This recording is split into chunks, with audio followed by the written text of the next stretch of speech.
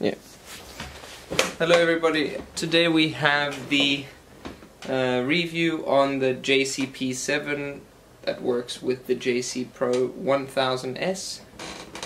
Now these programmers are the best programmers out there for the iPhone 6s and up. Personally, I'm going to show you today why we use it and how fast and easy the Pro 1000S touchscreen module is with the P7 together. These two together will make your life very simple, making storage upgrades and everything else possible without a waste of time or using your brain too much. Now, there's a few things with the JC-P7 compared to the older JC-Pcie programmer. The older ones didn't have the option to format the actual Nand. So whenever we got iPhone 6s or up with error 9, we would have to replace the Nand to fix it. But with the P7 it has the option now to format the layers, which means that it could be fixing the actual Nand chips at the time instead of replacing them like we did every single time. So let's see if that will work today. Okay guys, so today we have a Nand that I had lying around. This one was from an error 9 6s, did not work, so we replaced it and it fixed the 6s, and here we have a 7 that I have put a 512GB chip on it. So what we're going to do is we're going to remove this 512GB chip, we're going to downgrade it to a 32GB, and we're going to see how it works with the whole process with the JC. So let's just get started. Let me just get ready here. Turn on my equipment, Vim extractor as well. Right.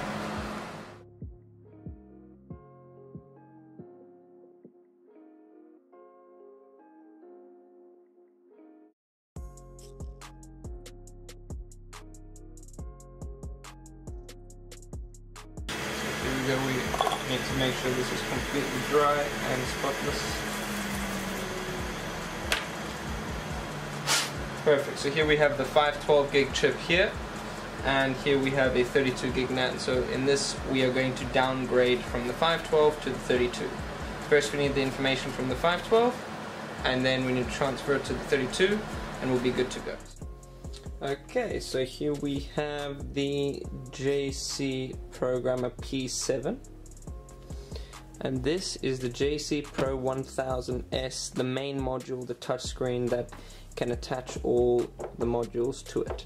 So this is the old programmer I had. This is the JC-Pcie for the 7 models and the 6s, and then we have, this is the new PC, JC-P7. It looks similar to the old one, but as you can see it is thinner, and they claim it to be faster, and it can fix the Nands with the error 9 on it. Comes with a USB cable if you want to use it directly with a computer. So let's just put this to the side here, and then we have, let's get this open here, probably a thank you in Chinese, I'm not too sure. There we go. Here is the P7. I mean the Pro 1000S. Comes with a USB-C cable and a little memory card. Let's put that in here. Alright. Let's put this in here. We're going to plug this in directly into a USB. You can see the cable lights up nicely. So now, all these devices, these can be used without this main hub, but we want to use this main hub because it just makes our life easier. You can buy many modules, you can buy modules to test original cables, batteries, earphones, anything. And you can plug it in here and this little machine does it all. So let's just boot it up. Let's see. Right. So we have an interface here. You can see here we can test batteries, we can test earphone cables, lightning chargers to tell if they're original. There's a lot of stuff on here. So this is the P7, this is the latest one, and I believe it's actually cheaper than the older one. So we connect it like that, it automatically picks up that this device is in here. So what we're going to do is, I've never tried the 512 NAND in this. There's a dot here. That dot indicates where the dot goes. So this is the 512 gig NAND. Ooh. Let's see if it reads it.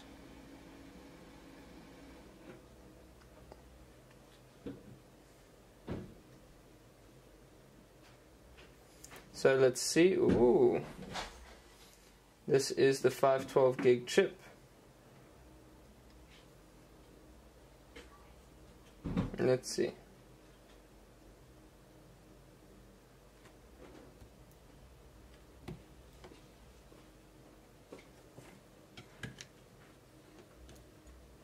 I want to manually push it down because this chip is very thick. So let's see, it's loading it in.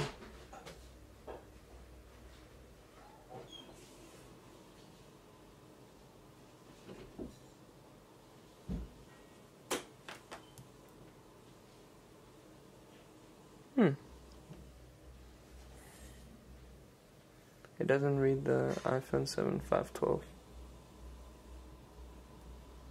So it doesn't read the 512. Right. This is the 32 gig.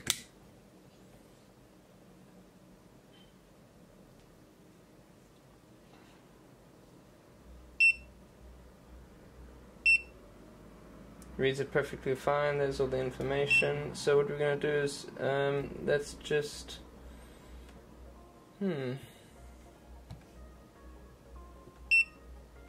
let's format this. Formatted it already. So we need the information from here. The dot is on the bottom right here.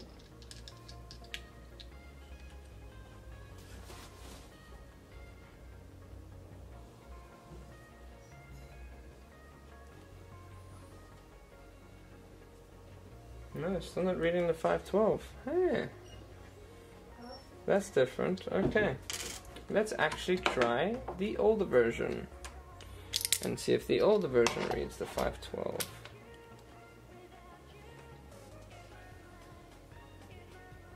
Okay, so this is the PCIe,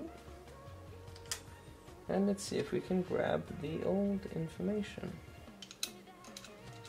This is pretty cool, let's see.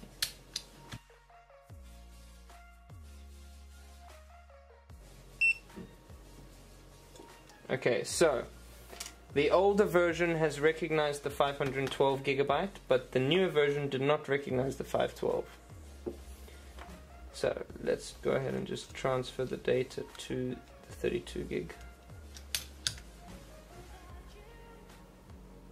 But look how long it takes to load. It takes that time to load. It's an extra few minutes. No, extra few seconds. Okay, and let's write it.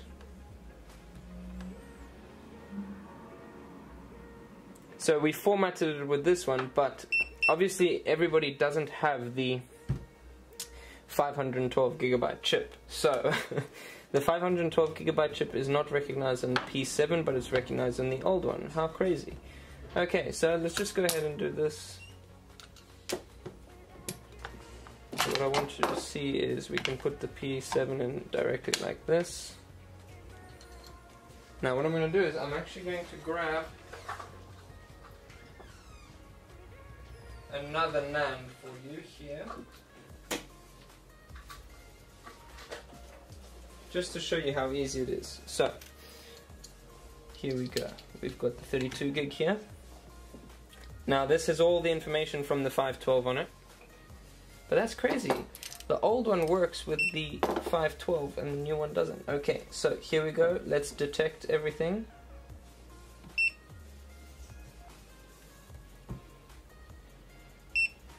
Perfect, it's very fast. The P7 is extremely fast. So there's the data on that. Right, okay, cool. Let's put in another NAND. So this is the one with the good info. This is another one we have here. I'm not too sure on the size. Let's just check.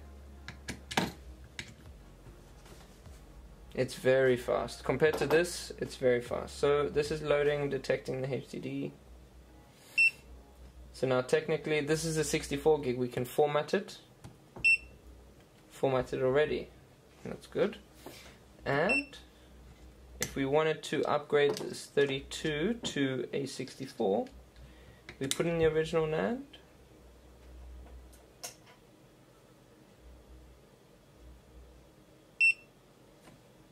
Extract the data. There's the data. And then we're going to just transfer it to the actual 64 gig. Because right now I'm going to keep this 512 for later on. I'm going to put on another phone. And then we're going to write it directly to the 64 gig. Perfect. Okay. So now we have two. I'm just going to format this quick. So we put in the... This is just an extra one I have here. I love the option that you have to format on this. It could be fixing them all. So let's see here. So here's the format option. Let's just format it here. So this is going to go back into my pile. Perfect. Now also, if you're going to be upgrading, fixing Wi-Fi issues on the 7 and 6S, all you have to do with the P7 is go in here, put in the NAND without doing anything, and all you have to do is unbind the Wi-Fi. That's it. And it says here Wi-Fi has delete. And then you are done here. You can put this directly on. This is very fast compared to the older version. Now the older version is slower, but the only difference between this and this is that it doesn't read the 512. So the 512 is read with the older programmer, while with the newer one the 512 cannot be read. But that's about it. This one is faster, it can format, and it is cheaper now than the older one. So this is why I say you need to get the newer one and this whole setup here, because it just makes your life easy. You know, you just read, write, that's it. If you want to edit information, you can select it. Let's go ahead and put it back. So here we have the 32 gig chip. We're going to put it back on quickly, and then we're going to see if it works. Oh! Put the fume extractor on. Oh, hallelujah. People that have been in this house, in this lab, will know. Right, so